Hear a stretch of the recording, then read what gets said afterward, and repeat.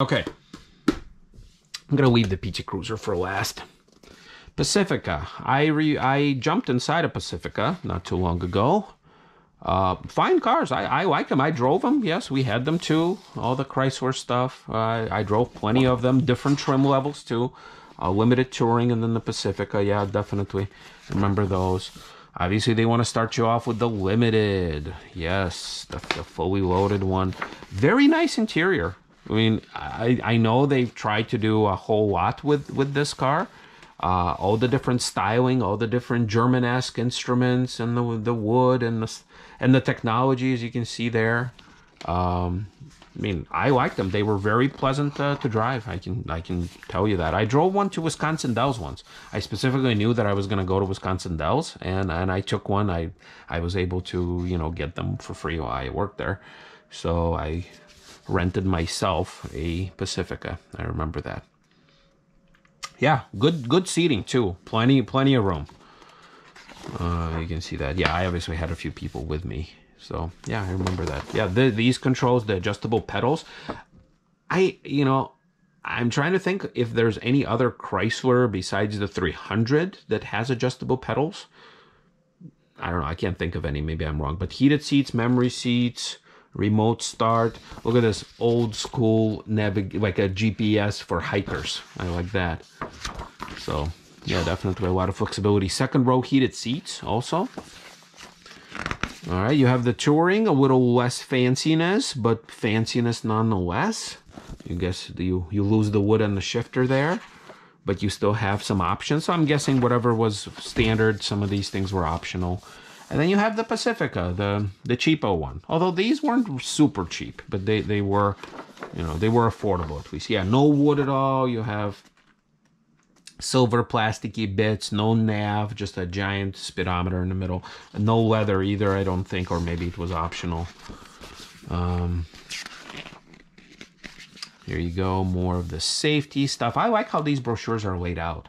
And I can tell you this, on these keys, the little hole would always break off, the plastic around the hole. I can tell you that. So I remember this. For whatever reason, we always had the little plastic bits fall off. Yeah, look, nice shot of the interior. Beautiful how they did it. And it's interesting, I have not seen this style on another Chrysler vehicle. I can't think of one that had this style of a steering wheel with this little bit. Like GM did something similar where they did the little rim around, but this is unique as far as I know. Hey, you have the climate control, CD player, wood bits, heated seats, nav. This is, once again, I can't think of any other Chrysler product that had this style. I mean, Mercedes had that for a while, but yeah, like same thing like for these controls. Like they really did something different here. And I think it sold pretty well, as far as I know, as far as I remember. I mean, I've seen plenty of them. Yeah, and then you have four-wheel drive, all-wheel drive too, and then the Limited only came with all-wheel drive. All right, you got your Pacifica. Yeah, very nice. I don't know why they reused the Pacifica on the minivan. I mean, it's a cool name, but anyway, let's cover this and end this today. Chrysler PT Cruiser. I don't know why I have only the convertible model. I thought it was for a normal one as well, but for some reason they decided to do the convertible different. These cars, they get a lot of bad rep these days, but I tell you, people love them. People love to rent them. We had the convertible ones. We had a few GT models in the fleet when I worked. And I drove them. Obviously, they're not going to be super duper fast, but they were fine for the time being. It was a fad car. And if the fad continued for some reason to this day, I think they would still be popular. But, you know, Chevy had the HHR. This had the PT Cruiser. You know, why not? And they were pretty good. Like, when we got them new, they were reliable, at least in the beginning. Like, I don't know what happened, you know, 5 years, but, you know, car rental fleets, they only use the car for like 6 to 10 months and then they get rid of it. They were fine. I don't think we had a whole lot of trouble with them. 2.4 liter, so it's a GT convertible, fully loaded. I did drive them. in a convertible form. I actually did get a speeding ticket in one of these, believe it or not. I was coming home from work. I was driving one of these, and I did get pulled over. I mean, I wasn't racing anybody. I wasn't trying to get in trouble, but I did go over the speed limit and get a ticket. So yeah, the interior, you can argue, is cheap and this and that, but they were fine cars. They were popular. People liked them. Cat just made an appearance again. Yeah. And then you had the normal, the convertible and touring edition. So, yeah, there you go. I mean, I don't know, like, what's wrong with this interior? Like, it's fine. You know, it's symmetric. It's a little weird, but the whole car is weird. Just look at this thing.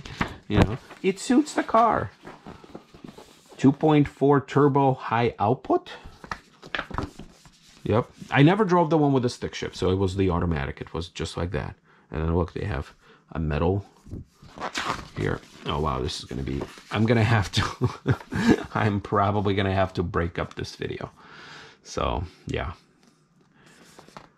All the different graphics and all that. I mean, yeah, I don't know about showing up to a fancy date in one of these. Your significant other. Maybe if the woman showed up and maybe the guy could get in like, oh, okay, you know, cute little car. Yeah, not a whole lot of manhood will remain if somebody shows up in one of these, even the turbo one. But, you know, I personally think these cars are fine. They were right for their time. A lot of people were doing this retro stuff. The Volkswagen Beetle, same idea. You take something from the past, you make it, and you make it unique. And I think they did.